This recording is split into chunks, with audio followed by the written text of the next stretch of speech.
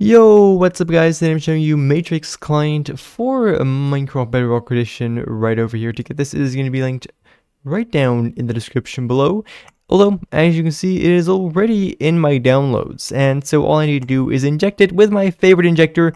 Of course, that is Fate. I will link it down in the description below. And bam, we can click on inject and we have now injected Matrix client.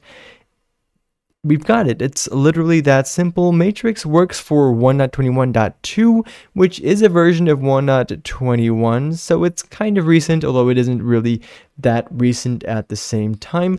However, if you would like to learn how to downgrade, if you don't know that yet, I will link a tutorial for that in the description below too. So you've got everything to get you started with using Matrix Client. So let's check it out. As you can see, I am in a dire survival situation here. All of these items I obviously obtained completely legit and not through creative mode because I'm an actual serious Minecraft player.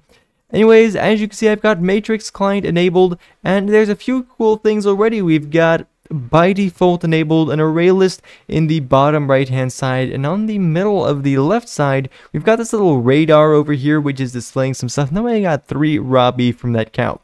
Anyways, I loaded into a random world and I'm not sure why I had a diamond pickaxe and 3 hearts, but it looks good to me. So basically we can press on the insert button on our keyboards and that is going to open up the Matrix client click GUI. Let me know down in the comments to place your bets for what client this is skidded off of, or if it's not skidded off of anything.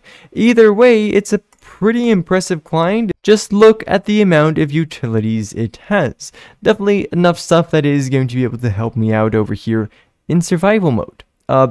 Yeah, there's so much in this client. Definitely go ahead and check it out. Really, especially the HUD is also quite extensive, and that just matches the incredible amount of utilities that this client has. I was quite surprised when I opened it up for the first time. Anyways, of course, it doesn't let us down on the commands. Although apparently there's no help command, like that's kind of a trend nowadays, but of course we can still use stuff like .bind, click GUI, and then F over here, and now I can press on F to open and close the click GUI instead of the insert button, which I know some of you guys don't have the insert button on your keyboard, so that is how to rebind that. Of course, all the other commands work as well. We've got the .config command, the .friend command. You guys know how it is. Anyways, right now though, that was basically that. Thank you all ever so much for watching, and I do of course hope to see you again in the next one. Bye-bye.